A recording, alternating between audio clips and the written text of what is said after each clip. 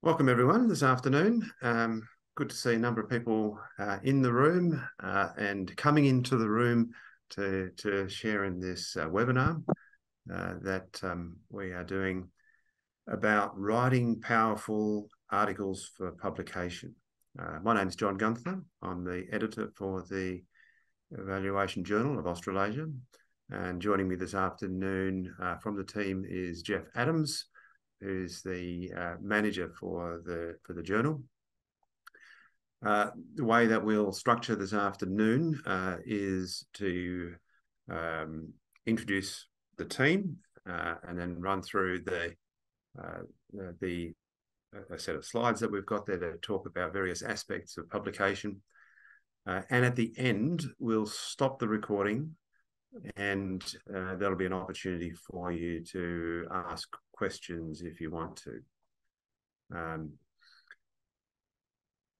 So I shall begin. First of all, I'd like to acknowledge the country that I'm on today and the elders past, present and emerging. I'm on Aranda country from Mbantwa, Alice Springs in the Northern Territory this afternoon. It's great to be in this beautiful part of the world, and great to be in a place of such rich cultural heritage and beauty as well. And if you'd like to let us know what country you are on this afternoon, then feel free to just describe that or write that into the chat window as we go along.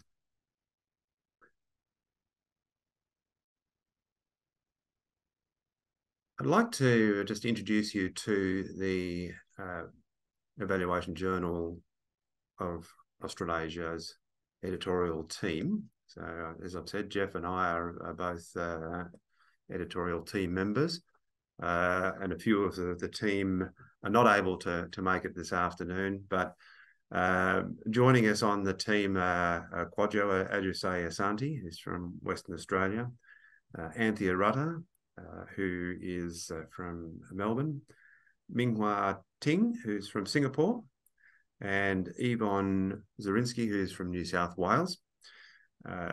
And together we manage the publication process for contributors and take your papers into the portal, or you put them into the portal, and we manage them until they're ready for publication. So it's a good team with a wide variety of different experiences, and what we try to do is assign papers to people that have got particular experiences where that's appropriate.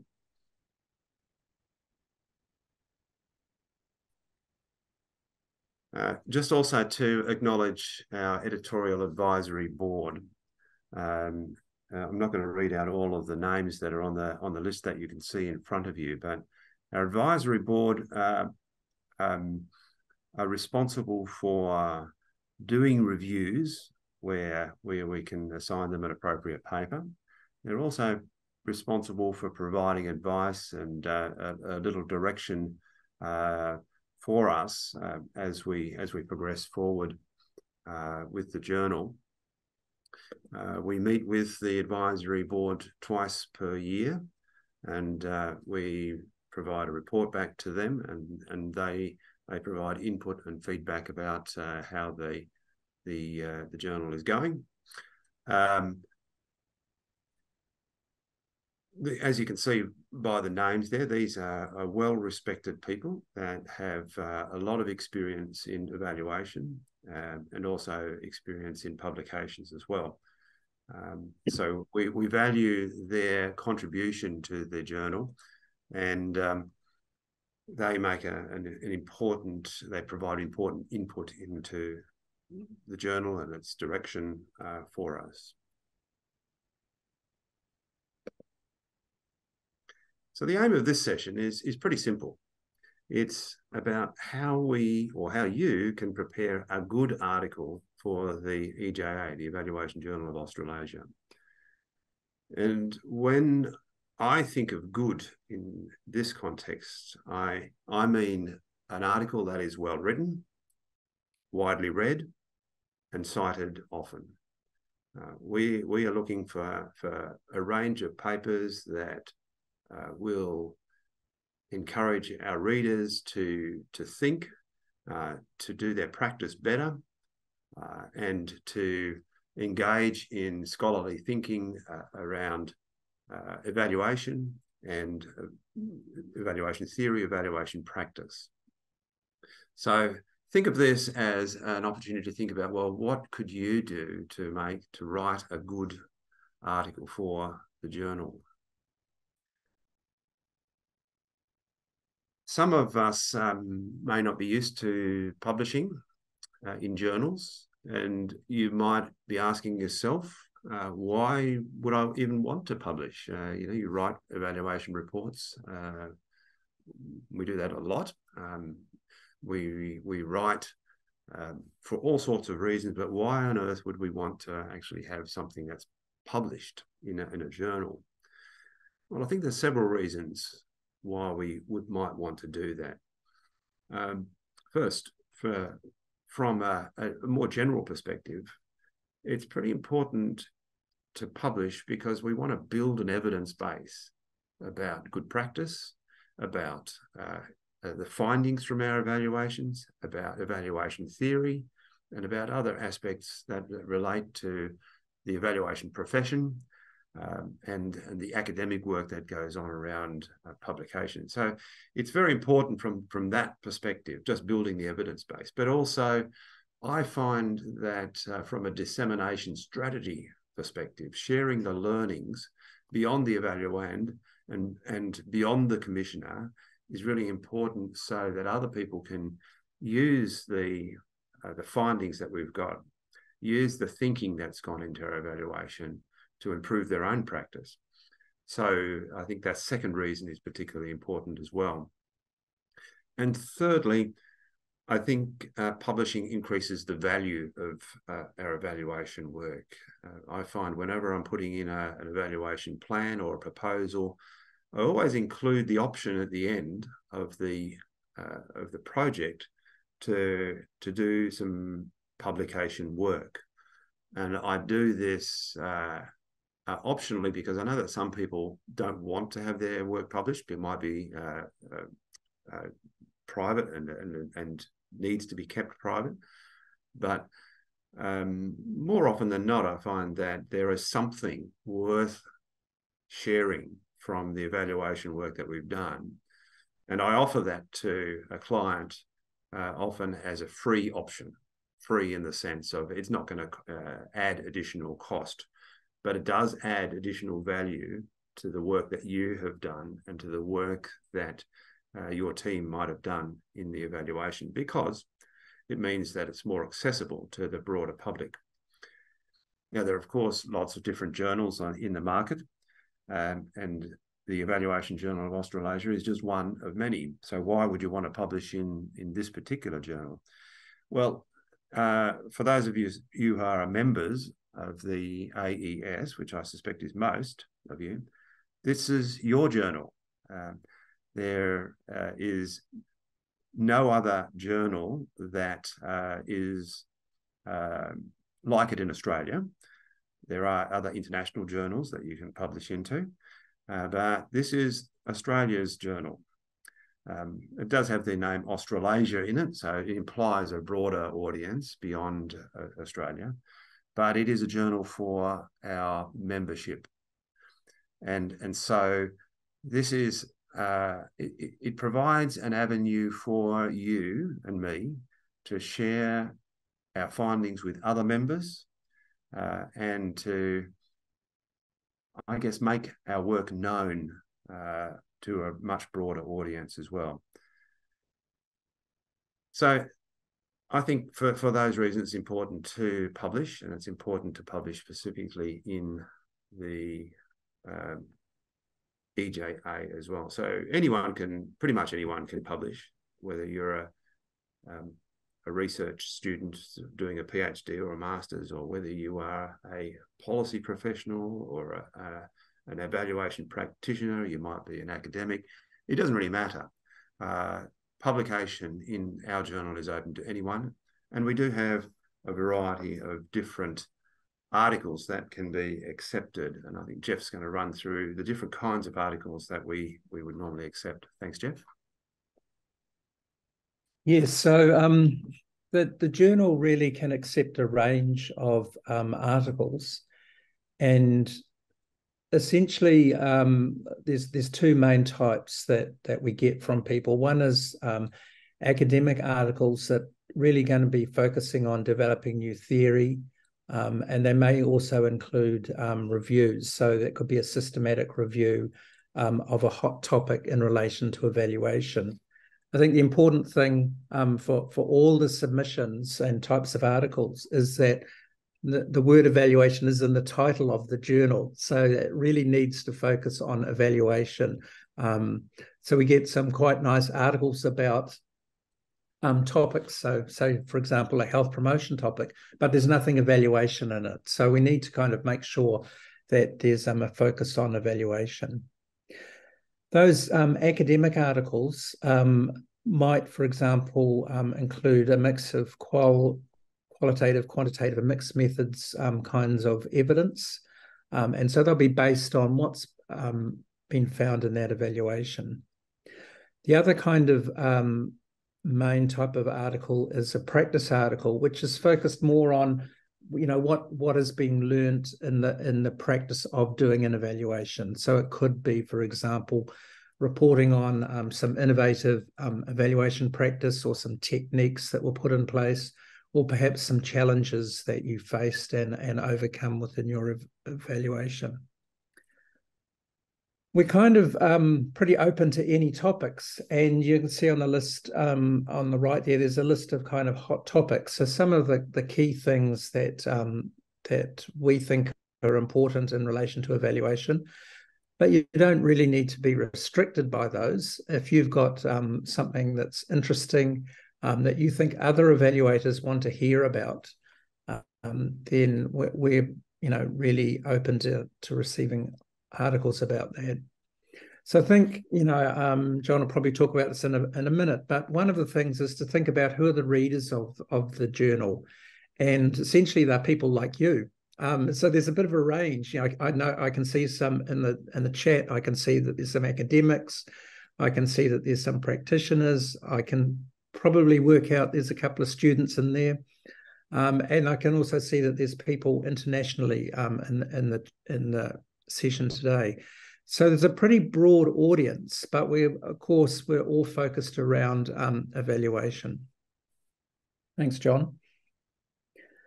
So the different types of articles, what we've provided here is a bit of a structure to help guide what a good article might look like.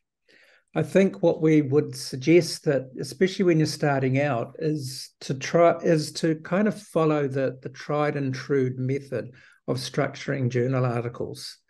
And if you look at this list, I won't kind of go through everything on this list, but often what we're going to find is that an article that kind of covers these types of areas within what's being presented is more likely to be kind of sort of acceptable to readers. That's not to say that you can't vary it, but I would always start off with this kind of basis in mind. And if you have a good reason to change things, then that's fine. But you don't really need to be that creative in the way that you present an article.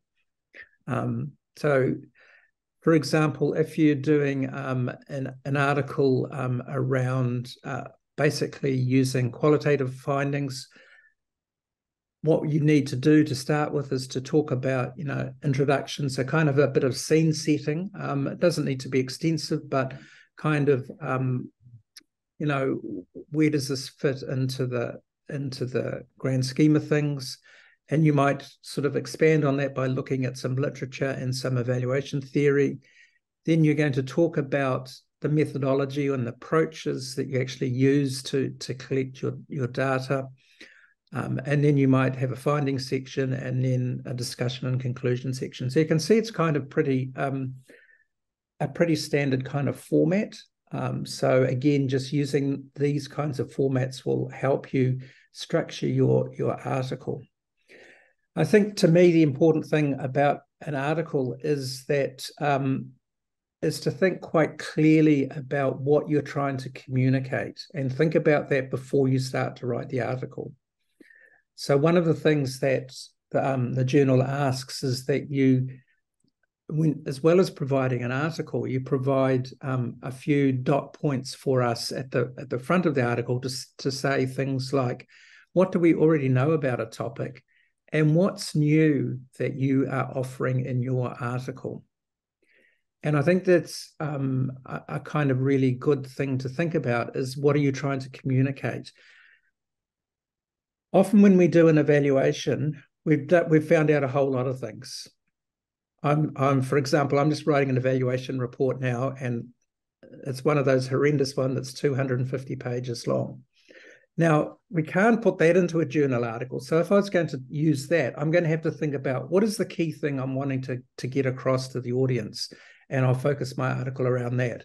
And I could use one of these kinds of frameworks to help me set that up. Thanks, John.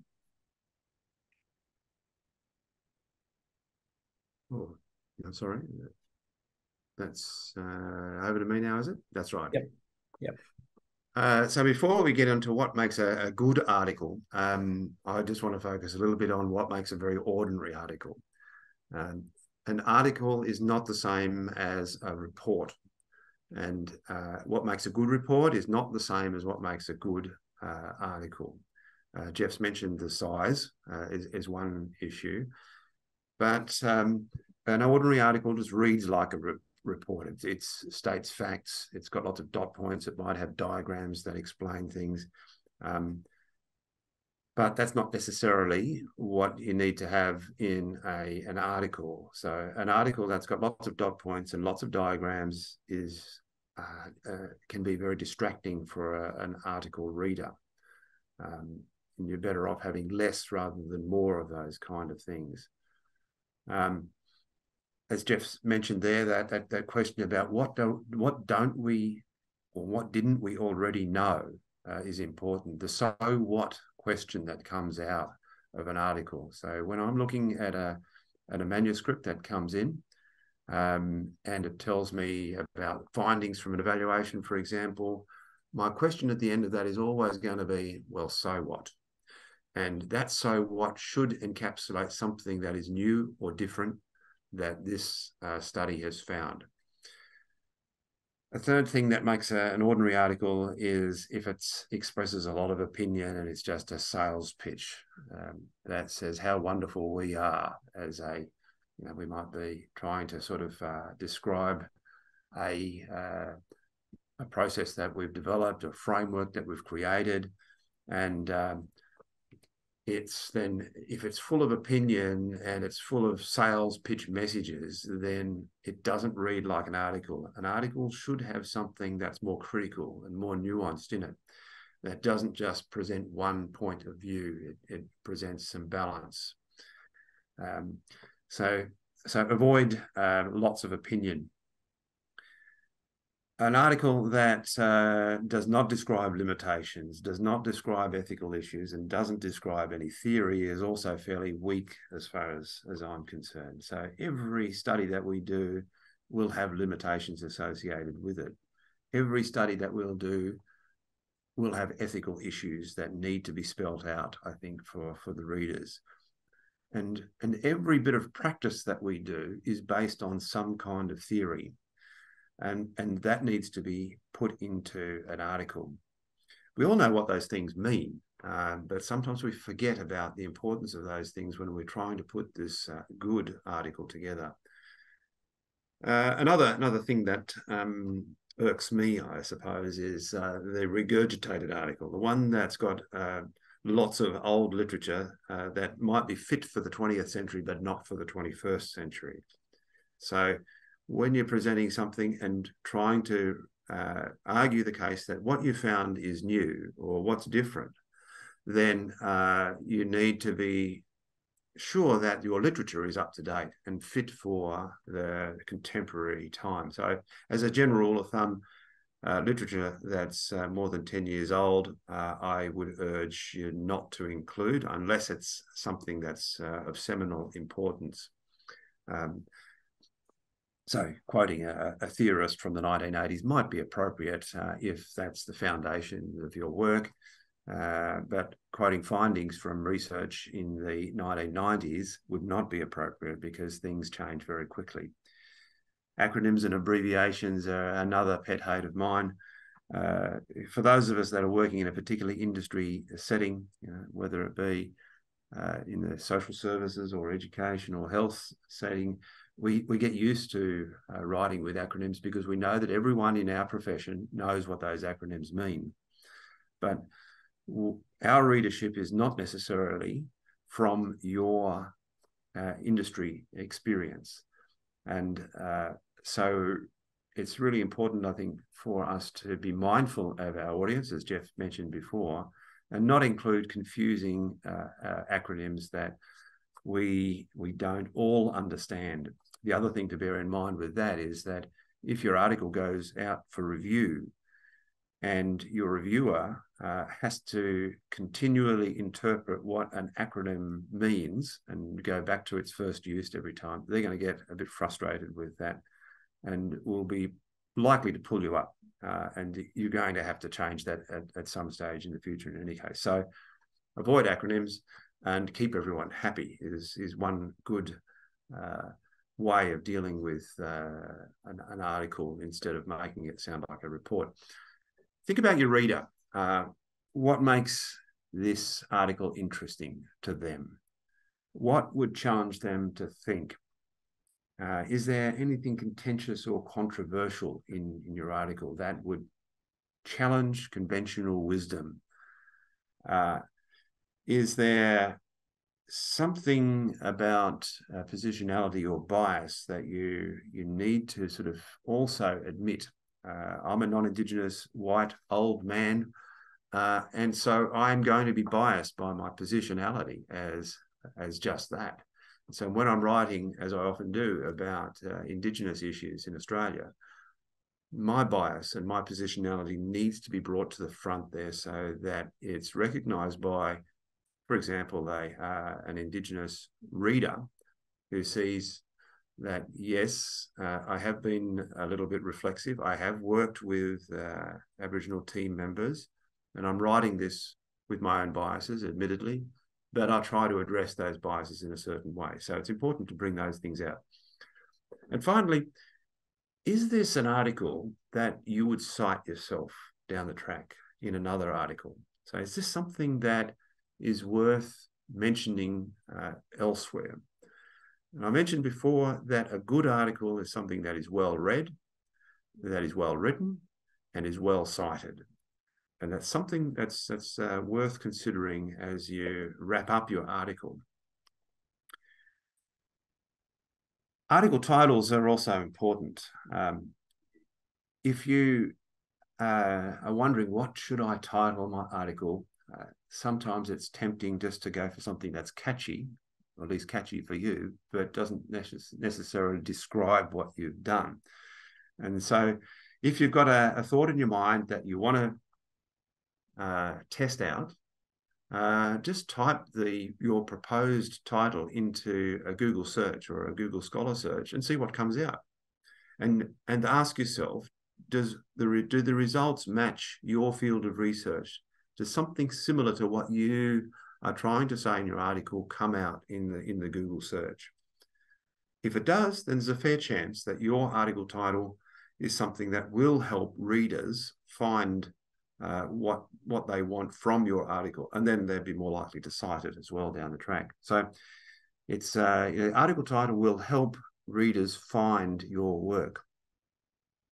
It should be descriptive, and it should make sure that it reflects what you're actually trying to say. And I don't know how many times I've seen a title, I've read the abstract, and the title doesn't marry up with either the abstract or the actual content. So make sure that the title is is connected.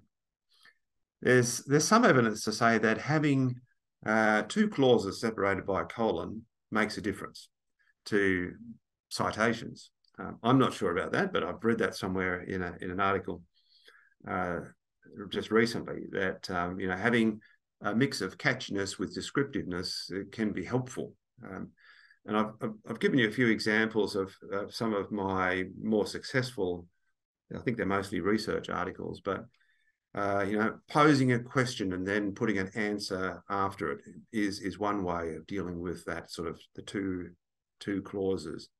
Having a colon and then having a catchy phrase might also work. But in general, try to be descriptive. Try to use words that reflect the keywords of your articles, and that try to reflect the content of your articles. You might also be talking something about the evaluation design in your title. So you might describe this as a realist study in, for example, which describes something about the design of the evaluation that you are talking about. And again, avoid acronyms, even though they might be common to you. They won't be common to readers who don't know anything about your particular acronym. So avoid acronyms in the title, unless that's going to increase searchability, of course. So, but by and large, an acronym that describes a department or a particular industry-specific descriptor won't necessarily work for you.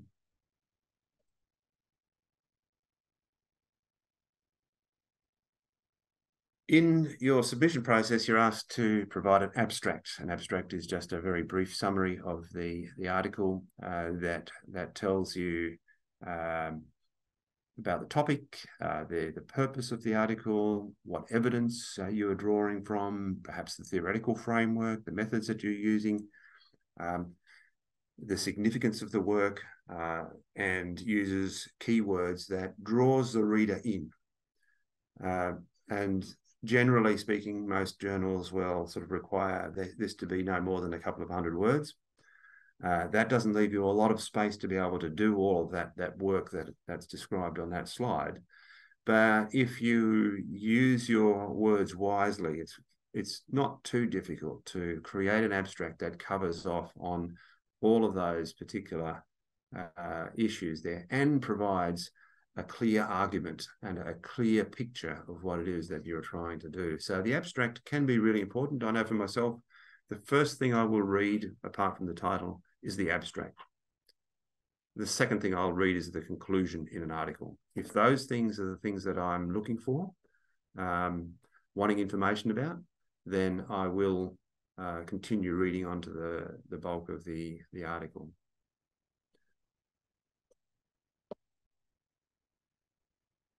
So a lot of the times I read articles and they're very verbose. They use a lot of repetition. They use long, flowery, adjectival descriptions, which aren't necessary to actually describe what it is that you're trying to talk about. And one of the things that I think we should all avoid in writing is using the passive voice. Turning something around to make it sound like it's objective when we don't need to. The example I've given here is the ball was hit by the boy, which makes a lot more sense if you say it the correct way around, which is the boy hit the ball. So avoiding the passive voice and using an active voice reduces that floweriness, and it makes the reader able to understand much more quickly what it is that you are trying to say. So be succinct. Don't use unnecessarily flowery language unless it actually adds something to the work. So Jeff mentioned before, if you haven't published before, don't try to reinvent the wheel. Don't try to reinvent the standard structure for an article. articles that follow this kind of standard structure with an introduction, literature reviews of theory, positionality statement, methodology findings, discussion, conclusions, and references will work fine 99% of the time. It's very rare that I would actually change the structure of an article to something completely different, unless it was for a different purpose.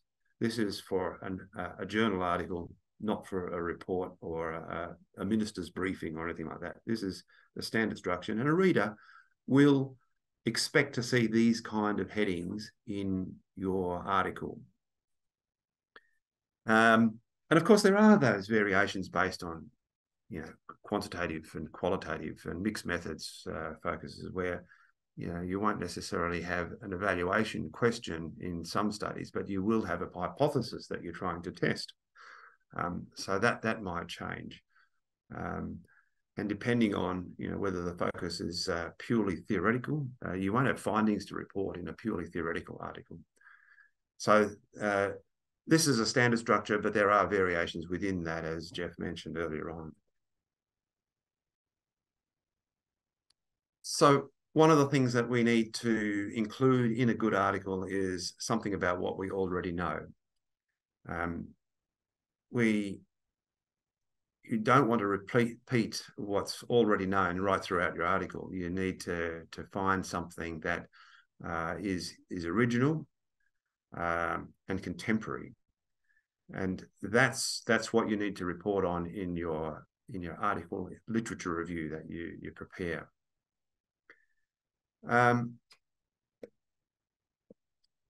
So to find what's already been written about your topic, of course, Google Scholar's a very easy way to access that, but I sometimes use a library database, and sometimes I will use another tool like ResearchGate to help me better get a handle on what's already out there in my field, what's been done in the last 10 years that is similar to mine.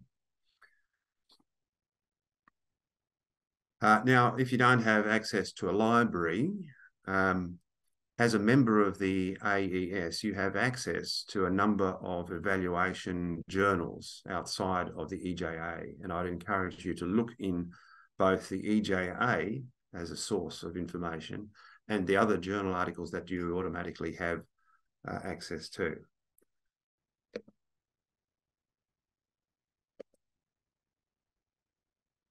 And then towards the end, what you are trying to do is present something new. You might be wanting to challenge your readers. You might be wanting to demonstrate some kind of innovation.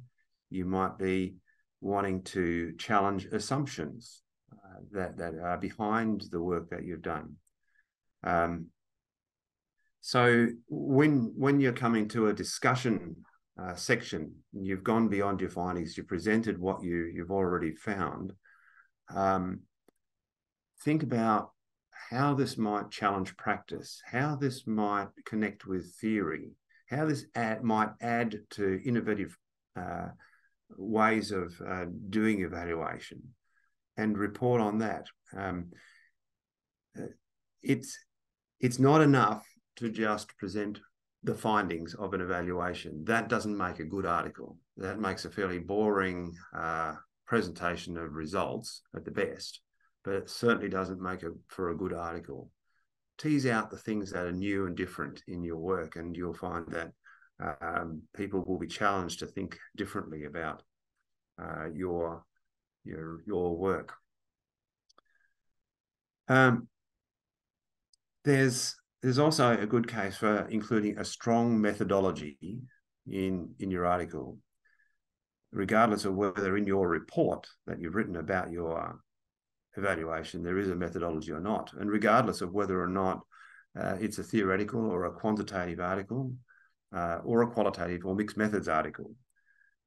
There's a good case for having a strong methodology that's based on strong evaluation theory, and that is based on methods that should be reported and reflected on in the article.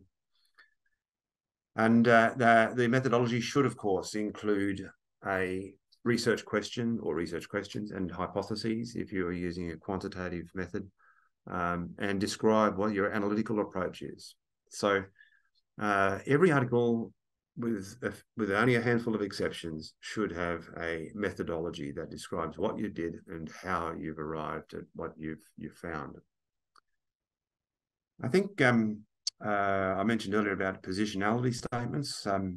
This is a relatively new thing that sort of seems to have come in, particularly into the social sciences and in particular the qualitative research literature. And it's a reflection of the way that I think evaluators are now becoming a lot more reflexive about their position, and it acknowledges I guess the difference in cultures that we come from as evaluators. And so if I, as an Australian citizen, is working with migrants, I come with a set of biases that I don't even consciously articulate or think about, because I've grown up in this country. But for migrants coming from a different country, and if I'm doing something about a migrant program, I need to be aware of the difference in culture that they bring to their practice or to their program, and try to reflect that in my reflexivity, but also as make sure that I've got a team that reflects, at least in part, the makeup of the program or the participants of the program that I'm doing an evaluation article on. So if you're an outsider working with another group, then it's really important to acknowledge that you are different and that you come with different values and different biases. So it's about describing yourself in the article.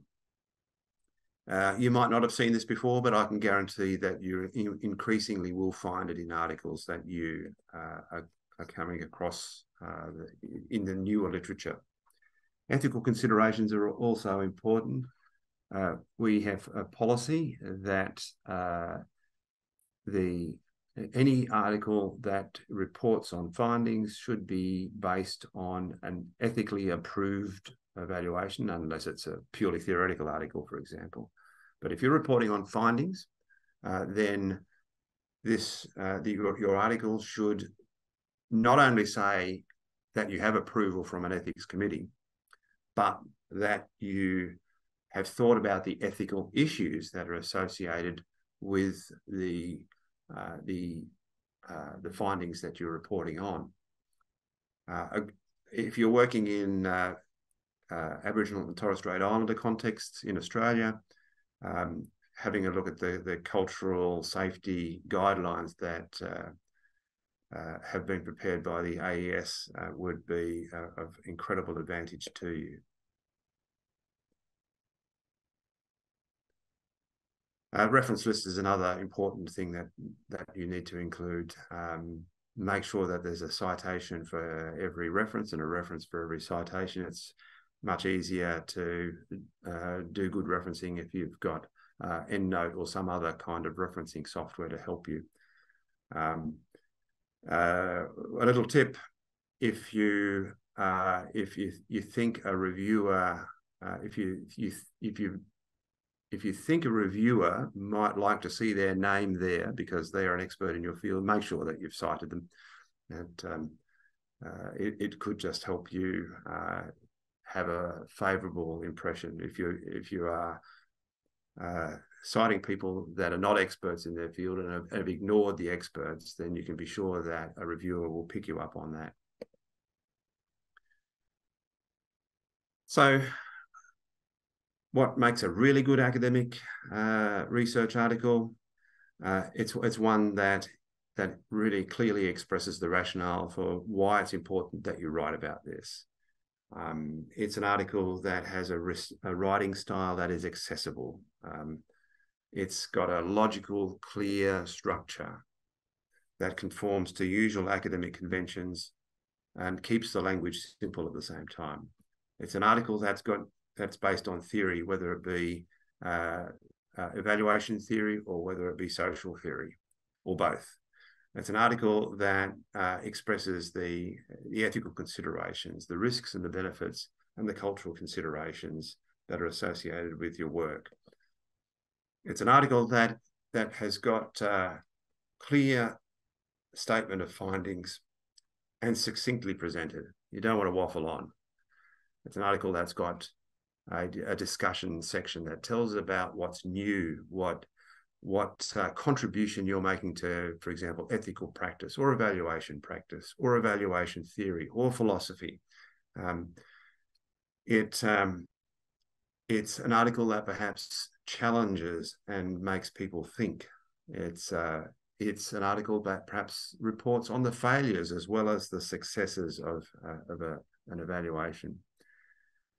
And it's an article that expresses conclusions that answers that so what questions about what really matters. And it's an article that uses references and citations really wisely. Jeff, briefly, if you can just explain the submission process for us, please. Sure. So once you've got your nice polished manuscript, taking account of all the points that John's just been talking about, what you need to do is you go online and submit your manuscript. And essentially it comes to the editorial team who have a look at it and decide whether to send it out for peer review, which is the usual kind of process, potentially accept it straight off the bat, which never happens, or to reject it. And also at this stage, because what we try to do with our processes is to be very supportive of publication, if we feel that actually there's some good stuff here, but it's not quite ready, we may send it back to you and say, there's some good stuff here, but it's not quite ready. How about addressing this, this, and this? And then we can send it out for peer review. So we're going to be kind of as helpful as we can at that stage. And then what happens when it's accepted into the system is that it goes out to peer review. So peer review essentially means 2 or 3 other evaluators will have a look at your manuscript and offer suggestions, offer their view on the strengths and weaknesses of the manuscript. And then they send it back to the editors, and the editors will then decide whether the author needs to do a little bit more work on it, or whether we can accept it or reject it at that stage. The typical process is that there's some suggestions for ways to improve it. So it goes back to the author makes their changes, and then it goes back through the process. So there's kind of a bit of a circular process that goes on until we get to a final decision, which is likely to be that the manuscript's accepted. So if you get back suggestions for change, it's a pretty good indication that people think that there's some likelihood that this will get published. So if it comes back, even if there's a lot of comments that comes back, do address them, because it's a strong likelihood that it will get accepted if people have offered those kinds of views. And so it goes around in that little process, circular process, until it's ready. Two rounds through that process is quite common. Sometimes it can be a little bit more. And then, as I said, at some point there will be a final decision made, which will either be an accept or a reject. But if it's been around a couple of times and you've been responding well to the comments and improving your manuscripts, as I say, it's likely to be, it's more likely to be accepted than anything else. And then after the acceptance, after it's been accepted, it then goes off to Sage for production. And within 2 or 3 weeks, it would be available online, and people will be able to look at it and read it and see what see what you've got to say. So that's the process. Thanks, Jeff. It's not that complicated. You put your stuff in, and we deal with it. We'll let you know when it's ready, basically, or when it's not. So don't be too concerned about the flow chart there. If you need more guidance, let's say you've got a paper or an idea or an outline that you want some help with, then feel free to email us. Jeff and I are more than happy to sort of engage with you before you submit the article. If you want to read the guidance that's available online, the QR code there will take you straight to the page that gives the author guidelines. But certainly just talk to us, or send us an email. We'll have a bit of a yarn about your ideas, and we'll take it from there. And when you think it's ready to be submitted into the system, then it'll be ready. So we are not sort of in an ivory tower somewhere. We are practical people. We know what it's like to put stuff into a system and wonder what the hell's going to happen with it. And we want to be able to help AES members to be able to better put their good work into a public domain where other people can read it and get the benefit from it.